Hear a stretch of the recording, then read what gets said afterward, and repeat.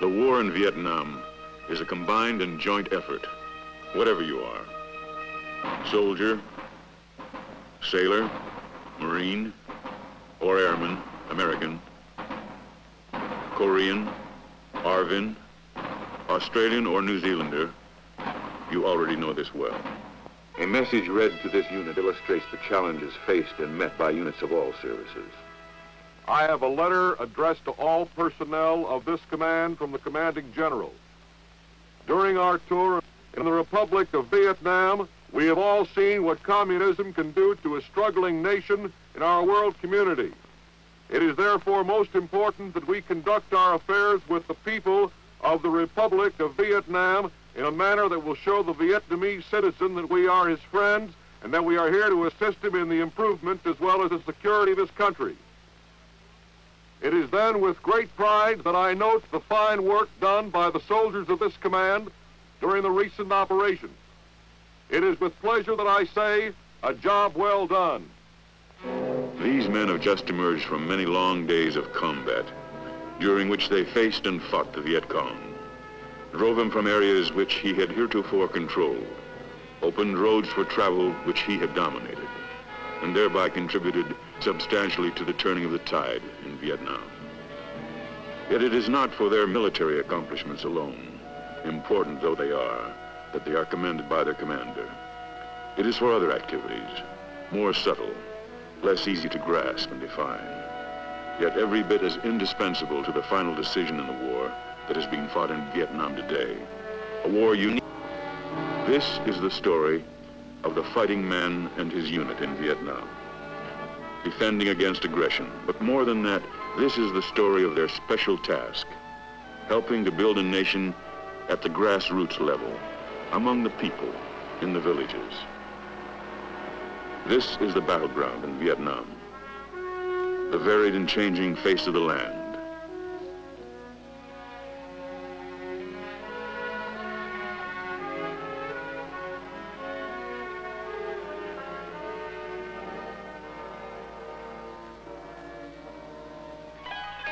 But this too is the battlefield, the villages and hamlets which dot the countryside, the communities across the land where 4/5 of the people live.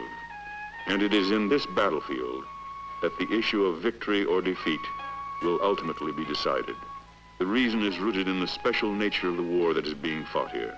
For this is a war whose objective is to win the hearts and the minds of the people.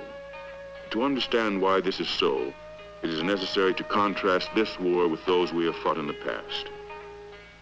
Take Korea, for example. As in all the wars before it, it had a battle line. When the war was going against us, the battle line pushed in on us.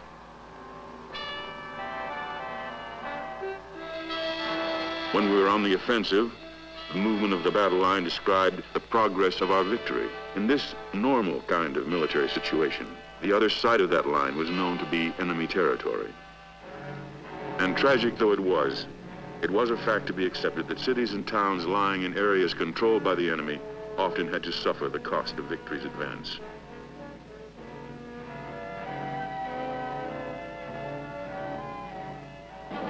But the war in Vietnam is different.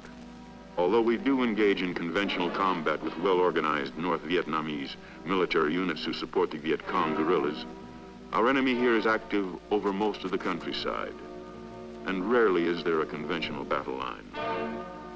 Our job here is to search him out wherever he hides, however he travels and supplies his forces, to seek him along all the avenues through which he infiltrates the Republic of Vietnam, carrying the weapons of his aggression.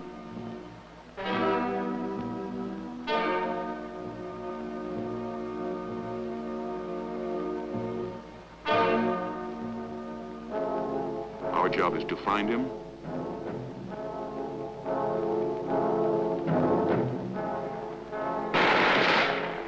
and then to destroy him.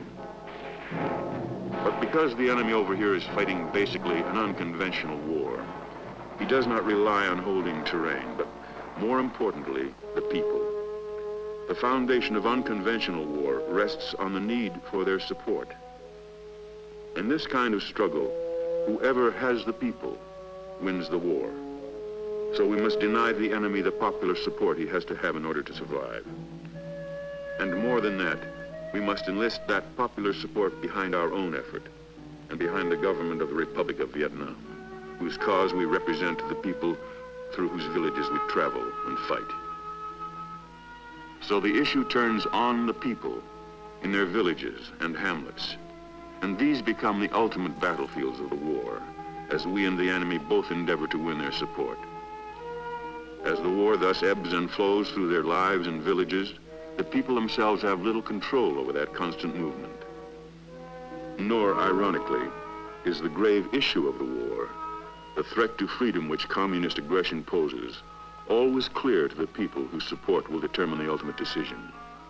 Their lives are lived at the edge of fundamental experiences, and it is the fundamentals with which they are concerned: poverty, hunger, disease, and a deep yearning to live in peace without fear, for they have known the trials of war now for many long years. Their allegiance will go, inevitably, to the side which most clearly demonstrates a sympathetic interest in those fundamental problems. The winning of their support, then, will take other weapons beyond those in our arsenal of firepower. It will take the intangible weapons of compassion and goodwill. In the early phase of the war, the Viet Cong proved themselves adept at using those weapons, simply by persuading the people that they were their friends and protectors who would help to bring them a better life. The real objectives of communism were always underplayed or obscured entirely. They're still doing that as much as they can. But one factor has changed the direction of the war significantly: the big buildup of American forces.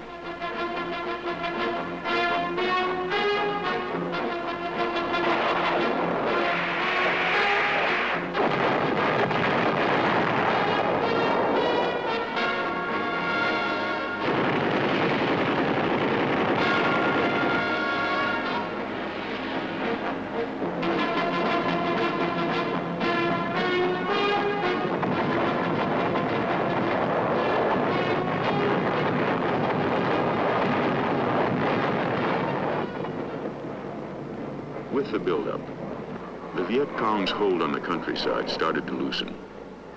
And as that has happened, the enemy has turned more and more to the use of terror and murder as a way of maintaining its grip on the people, hoping to intimidate them into support as the voluntary support weakens.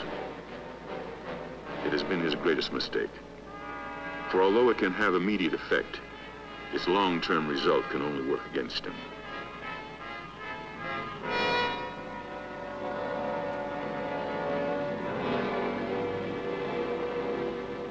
The enemy's mistakes, of course, work to our advantage, but there is an obvious and urgent lesson. We must never duplicate those mistakes, not to be sure that there is any danger of our ever using terrorism as a weapon. But to the people in the villages, there might well be little difference between the calculated cruelty of communist forces and fire which rains on them and their families from an American rifle or an American plane. These special demands of this special war place a particular responsibility on every American over here. Commanders at all levels are obliged to consider the psychological as well as the military objectives of each operation. And because the circumstances call for an exercise of restraint beyond that normally required on the battlefield, they must strike a balance between the force essential to accomplish their mission and the necessity of inflicting as few casualties as possible on the civilian population. This does not mean that the rules of safety and security can or should ever be relaxed. Every commander must always be able to accomplish his mission with the least loss to his own troops and the fewest possible restrictions on his planning and his freedom to fire and maneuver. Nor does it mean that men going into battle should ever place their own lives or those of their buddies in jeopardy through excessive caution. Every man must take with him into combat a certain knowledge that he has the inherent right always to defend himself against hostile action, wherever and whenever it occurs.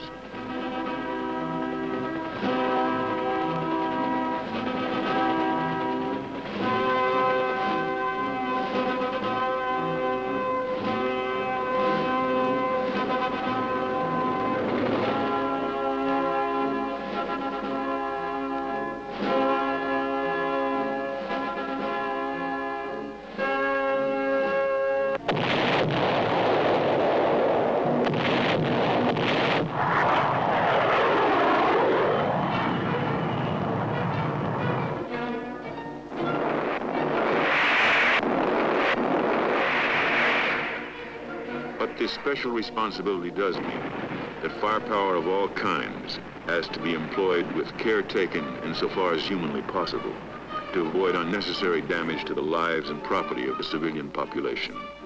For the blunt truth is that death or injury to helpless civilians, even when it is unavoidable, works against us.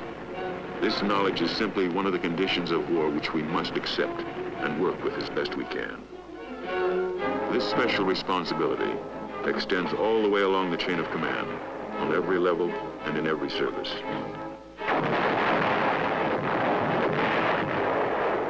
And it very specifically includes the man on the ground, who must face his personal responsibility through the sights of his personal weapon.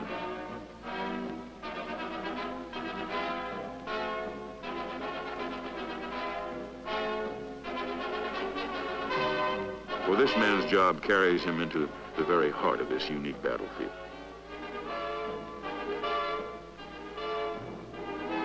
Precautions to eliminate needless casualties should be taken whenever possible. One example of how this can effectively be accomplished is the Air Force's practice of carefully marking targets so they can be hit with pinpoint accuracy.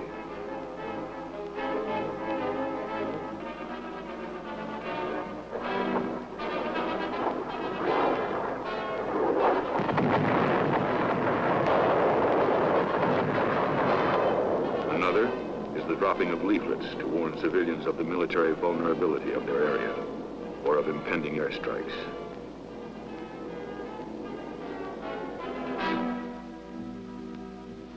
And still another is the use of broadcasts to warn villagers of ground operations. All such warnings, of course, must always be made with due regard given to the security and success of the mission.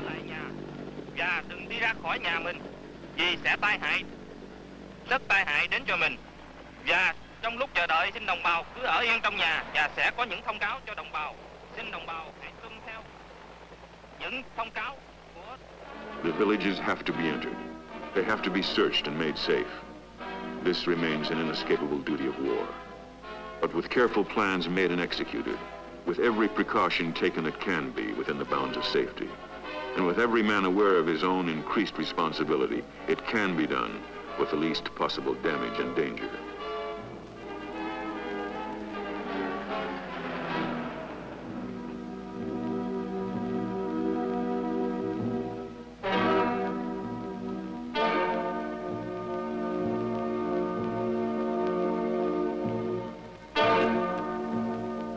Operations planned in coordination with the country's province or district chiefs help smooth the path the rest of the way. For they can explain better than anyone else, at least in the beginning, that the Americans are here as friends. Quân đội Mỹ đến đây để giúp đỡ cho đồng bào, để đồng bào ráng cố gắng để mà tỏ làm sao để xứng đáng với cái việc người Mỹ đến giúp đỡ mình để mà chiến đấu chống Cộng sản. That's how we come to the villages of Vietnam, how we must come if we're going to win this war. Friendship is one of the most basic gifts a man can offer. It is built on the desire really to know people. Look around you and look deeply to understand what Vietnam and its people are like. Vietnam is an old country with a recorded history that goes back more than 2,000 years. Its traditions and its customs are ancient and deeply cherished.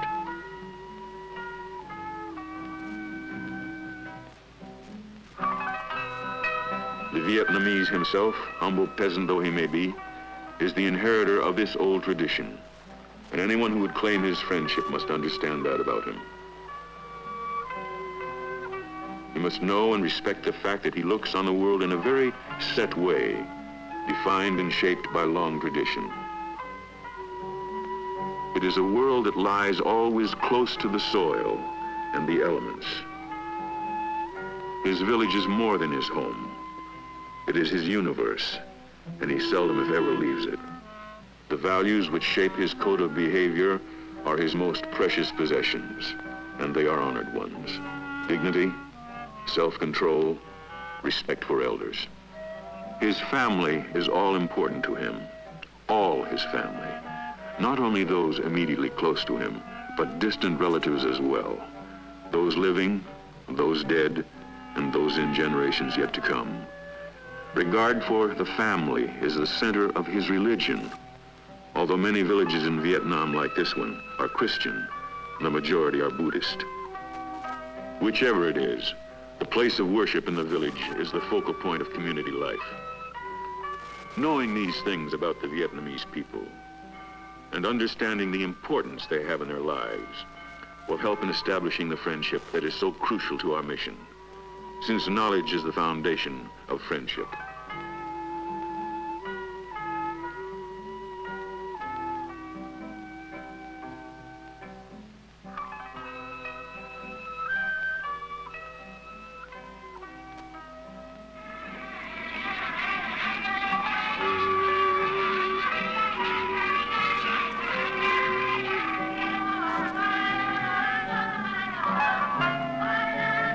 But beyond endeavoring to know and understand the Vietnamese, there is much more we can do. Ready? One again, okay? One, two, three, four,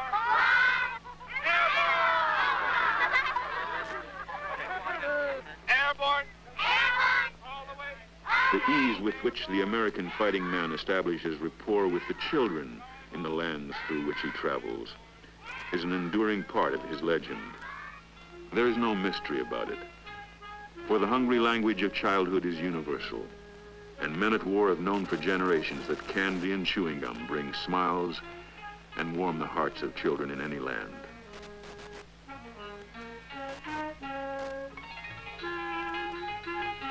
But there is more to this legend than candy and color. And every man knows it who has watched happiness brighten the eyes of a child as the result of his own effort.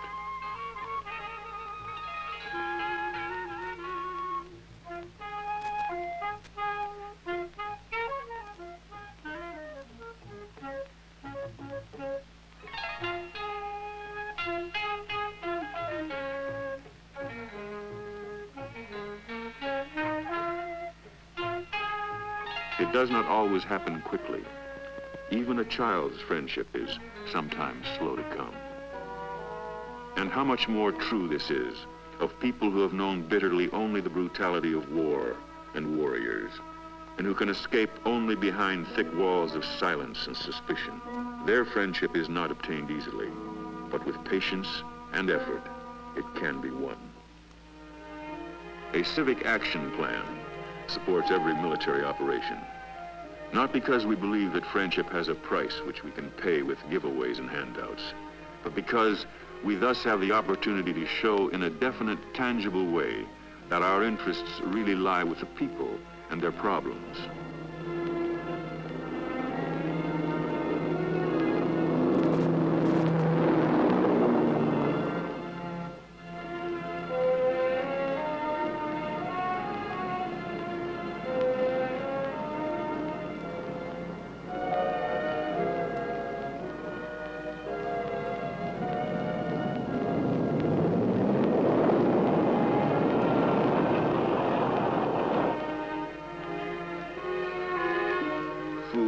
Sometimes clothing supplied by the various aid agencies are often as important to take on combat operations as any other kind of cargo.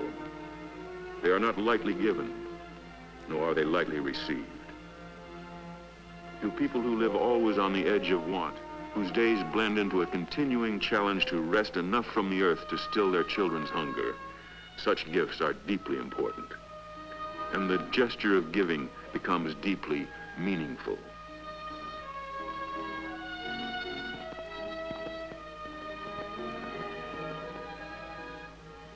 To people whose lives are shadowed and haunted by disease, who must suffer pain and illness because no help for suffering is available to them, whose health and well-being are doomed to the harsh conditions of a harsh life. To such a people, the attentions of a military medical team are powerful symbols indeed of a desire for friendship.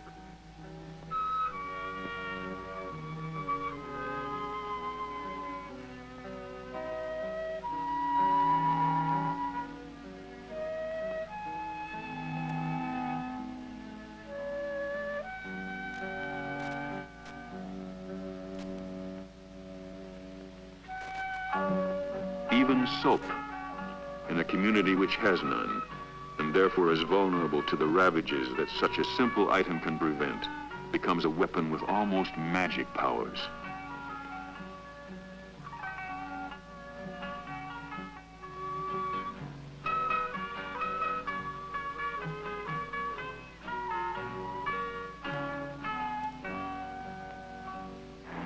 Every military unit has the capability of helping to improve a community in some way.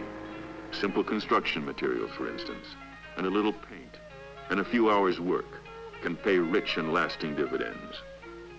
Particularly work done side by side with the people themselves, for the Vietnamese people are both proud and industrious.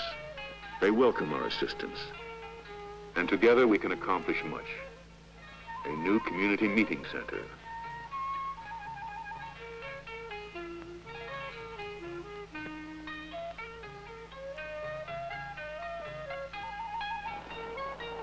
A place for the children to go to school. A new face for the house of worship. A well, a bridge. These can work for us with wonderful effect. Helping the people to gather in their precious rice crop and protect it from the Viet Cong, as these Marines are doing, can be as important as any military engagement. For all this is evidence which will stand as lasting reminders that the Americans who came this way as allies of their government came as friends.